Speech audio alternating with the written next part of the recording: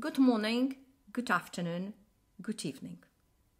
My name is Anna Zalewska-Janowska and I have the honor of presenting today's lecture on COVID-19 and related stress on urticaria patients.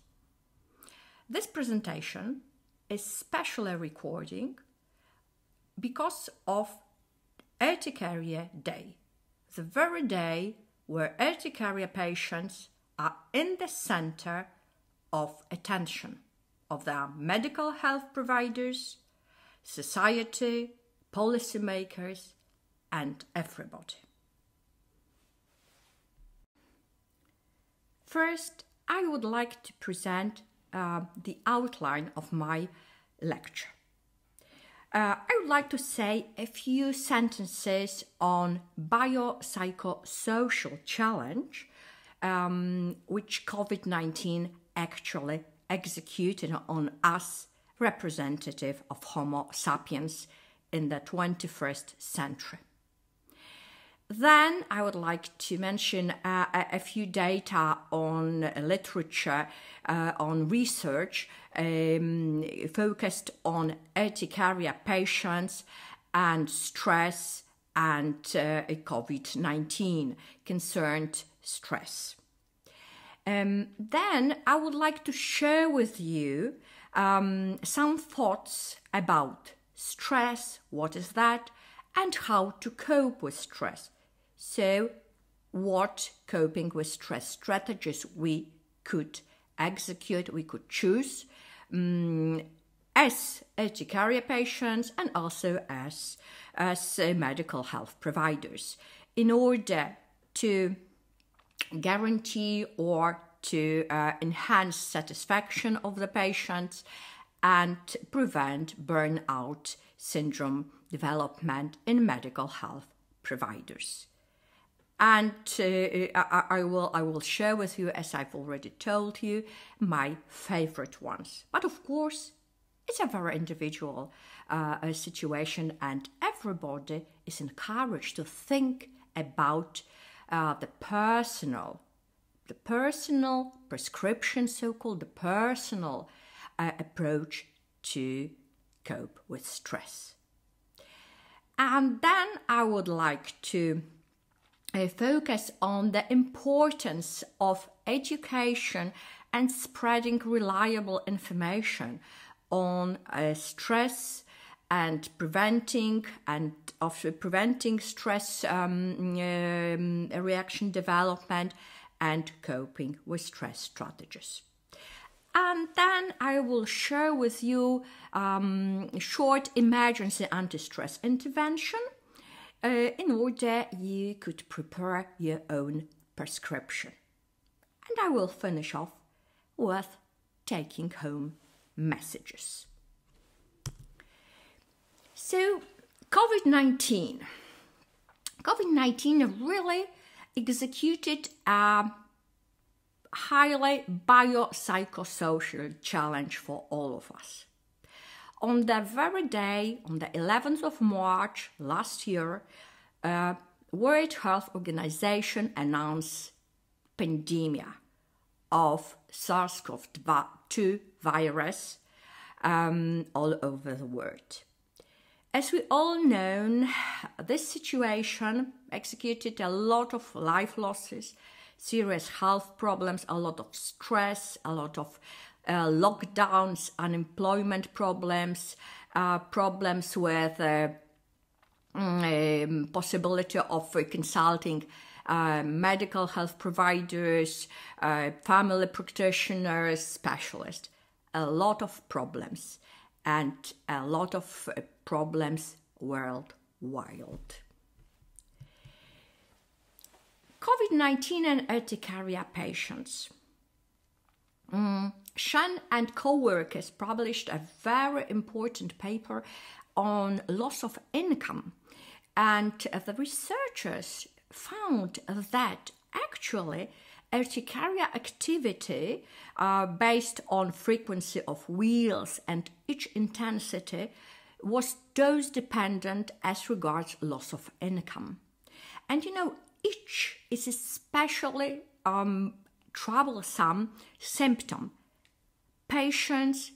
People scratch to bleed in order to get rid of this unpleasant sensation, because pain which develops after scratching, itching places, it's much more bearable than itch. Another very important study by Bezats and co-workers demonstrated that fear of COVID-19 and anxiety, depression symptoms, and actually stress, which was executed on the urticaria patients, really have an extremely significant impact on mental health and activity of urticaria, and even of those patients, of those urticaria patients who are not infected. But the fear of being infected or the close family created all the unpleasant sensations, and actually very important, very significant psychological symptoms like anxiety and depression. A few group of researchers demonstrated also highly negative impact of chronic spontaneous urticaria patients concerning control of disease activity, access to medical health providers, access to health system, access to new therapeutic agents, which really created a lot of problems. Shall we concentrate now a little bit on what actually stress is and what are anti-stress strategies? Stress, to me, could be regarded as actually all stimuli that cause loss of balance of our organism. Sometimes, of course, we do not even notice that we are under different challenges, so means stressors. However, if there is too much stress, some symptoms, mostly negative, develop. And we should remember that life without stress is actually not existent. Stress means evolution, means progress as well. But too much is not good, just like as not enough. So balance, different level of stress for everybody.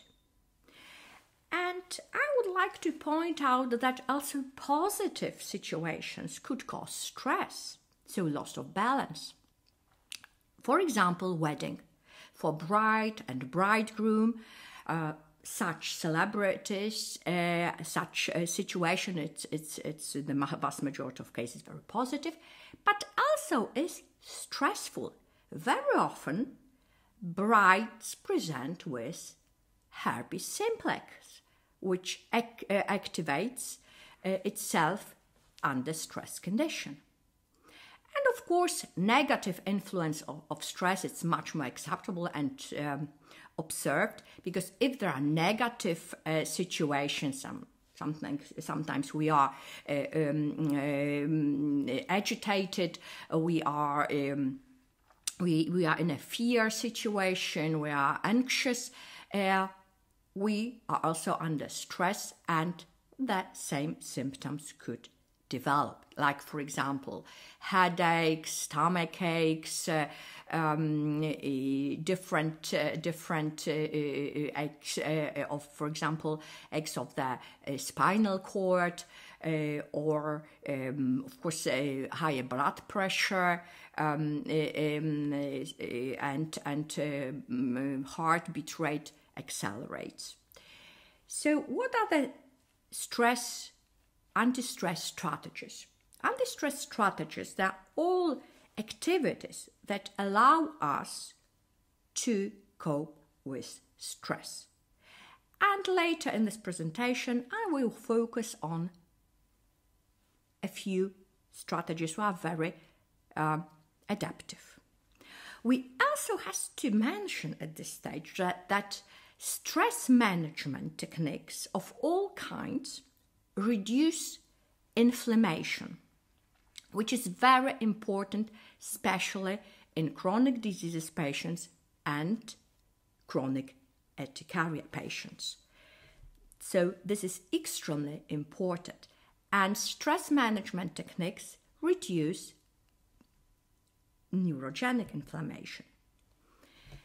Shall we now concentrate on the connection between skin and nervous system, so the brain? Skin and brain are actually from the same part of the embryo by origin, and they are very, very similar in reaction.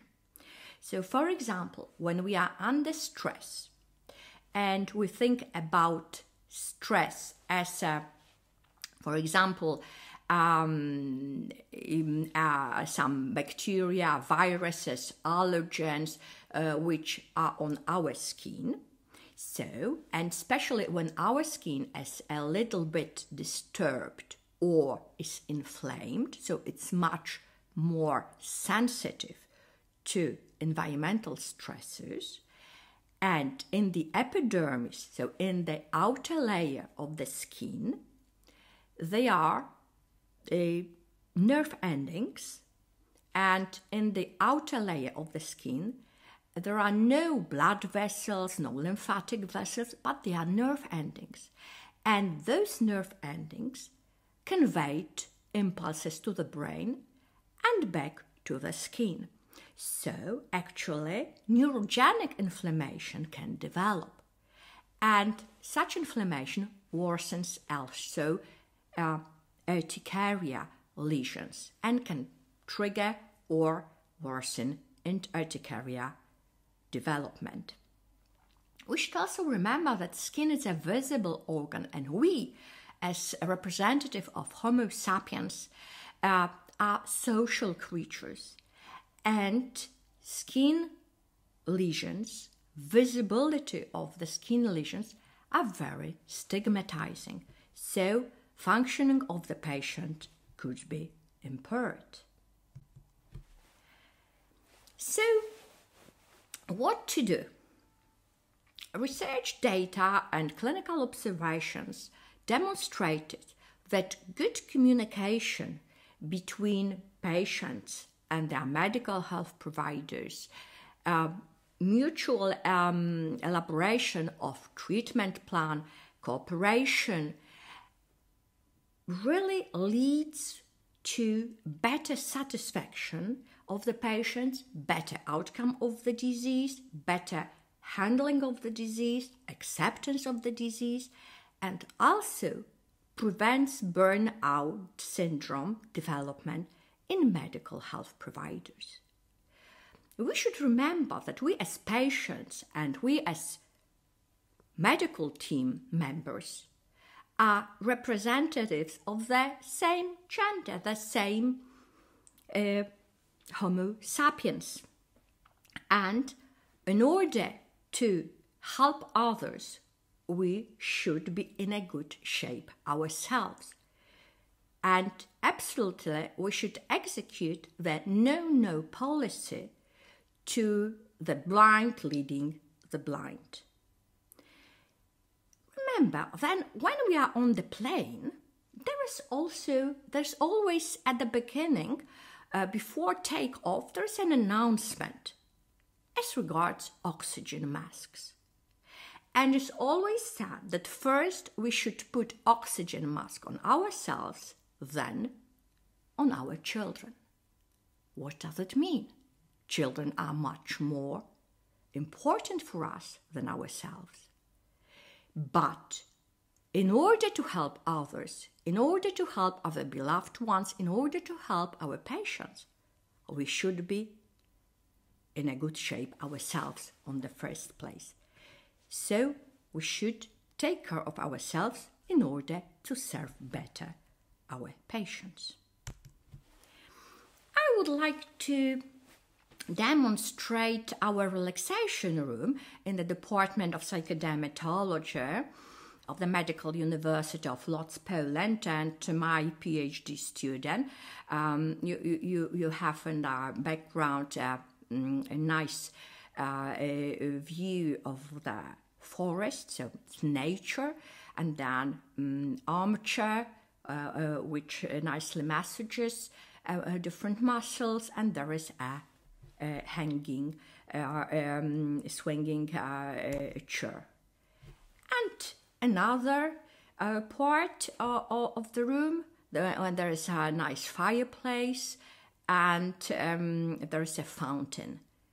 Then actually the person who is tired and would like to relax can use on an everyday basis. Then shall we switch to actually my favorite coping with stress strategies, which are quite, shall I say, ubiquitous to the Homo sapiens, but of course different things can serve different people. See, first, positive reinterpretation. When something, what does that mean? When something negative happens to me, I am always trying to look at it as a glass half full. So what does it mean? That actually, all the negative things could be transformed as a challenge, not a crisis stuff. And actually, until it is something which is actually not reversible, so eternal stuff, cannot be discussed. But all the other things could be and should be treated as a positive stuff. So even in a negative situation, I'm trying always to find something positive that really is an added value. Of course, it takes time. And I do not advise to execute the strategy and practices at the very beginning when we are in a really very, very difficult situation, a very challenging one. Rather, in order to start practicing this coping with stress strategy, it's good to think about something that happened in the past. What we thought at first about the situation, how troublesome it was, and how we changed our approach to the situation later. The second, my favorite coping strategy, is support group. Actually, support groups is an extremely powerful coping with stress strategy, because we are social creatures. So we love to have somebody, sometimes could be an animal, to be a supporter. We can say something, we can touch somebody, and it really helps. We can say, we can communicate, and support group, it's extremely powerful. And then comes optimism. Research data demonstrated that actually Homo sapiens functions better when there's on a little bit of the optimistic side of the line. So actually approaches different things with a note of optimism, and does not always say, oh no, it will be, no, not, I want to do that, I won't gain that, I am pessimistic. But of course, optimism should be based on preparation and really not being such an empty optimism. And last but not least, the physical exercises. Actually, there's a lot of literature data showing that physical exercises, but of course, balanced and apt and for individual, not too highly intensive, are very good also for cognitive features of the Homo sapiens, and actually serves very well as coping with stress strategies, such as catharsis stuff. And my life motto is help others and do not forget about yourself at the same time.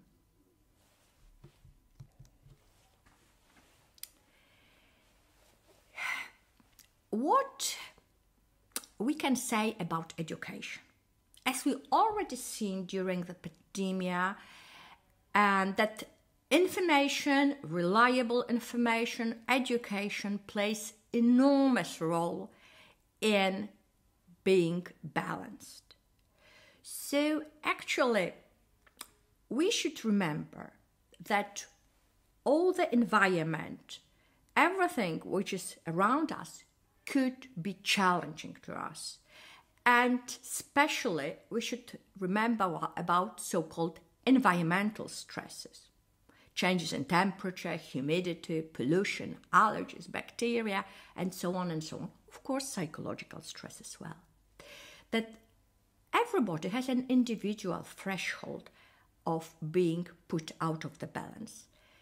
But remember that when we take care of ourselves and our close relatives, we support each other, we have good sleep, we take care of ourselves, our threshold of stress could be higher.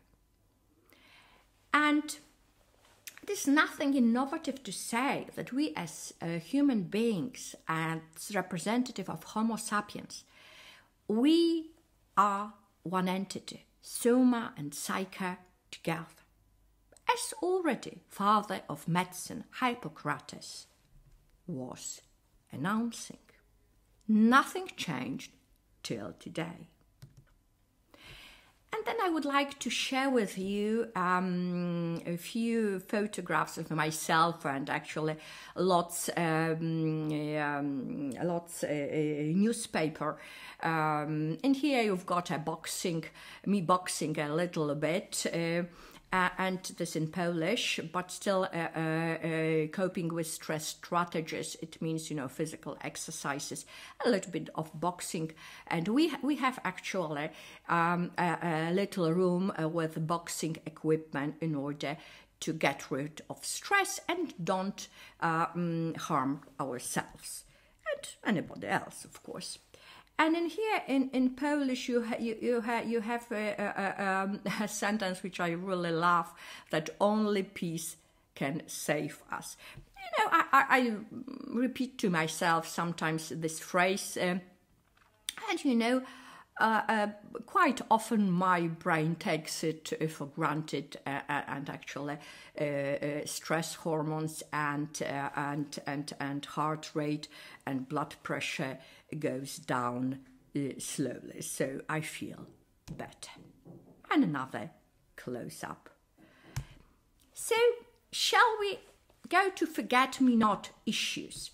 I would like to share with you my emergency kit, anti-stress ABC.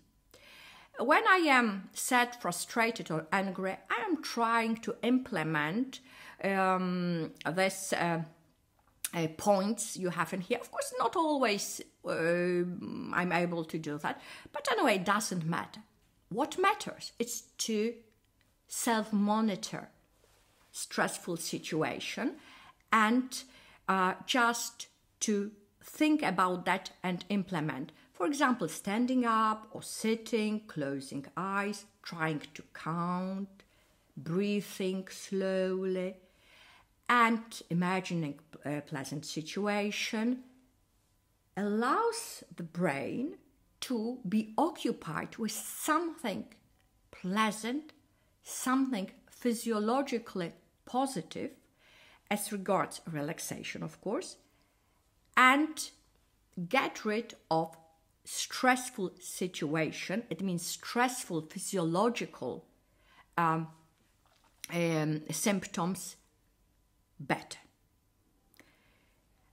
We should remember that our reaction, fight or flight, which was extremely important when we as Homo sapiens were inhabitants of caves ages ago, was extremely important because it allowed us to survive, to escape from predators. But nowadays, we don't have really animal predators chasing us. But in a stressful situation, we very often or almost always stimulate the same reaction, which is actually not very positive in the vast majority of cases. Shall we now practice a little breathing exercise? Breathing, it's a physiological, absolutely physiological response and crucial for life. So may I ask you kindly to sit down comfortably or stand up and secure your back against the wall, whatever you wish. Comfortably sit down, it's me. And then could you close your eyes? And could you slowly breathe in and even slower breathe out? Would you be so kind and repeat this 2 or 3 times? But remember, slowly breathe in and even slower breathe out.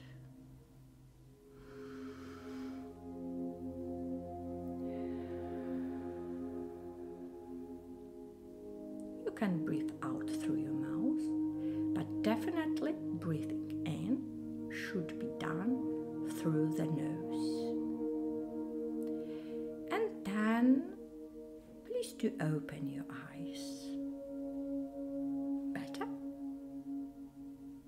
It's only a few seconds, but this allows our organism to slow down the increased heart rate and slowly blood pressure, which was actually triggered by a stressor,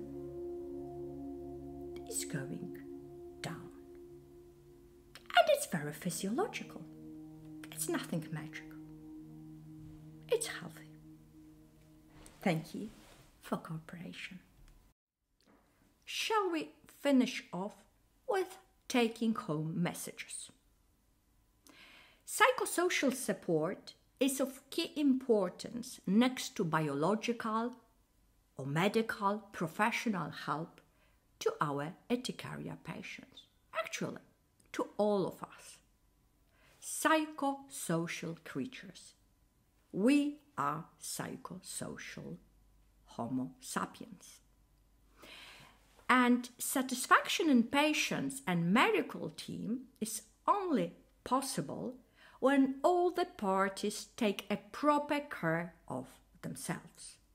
So from the biological, medical point of view, and also psychosocial one. So in order to help others, first we should take care of ourselves.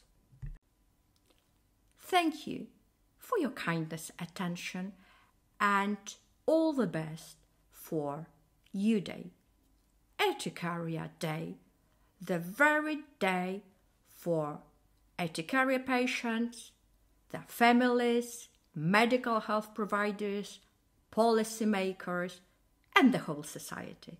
Thank you.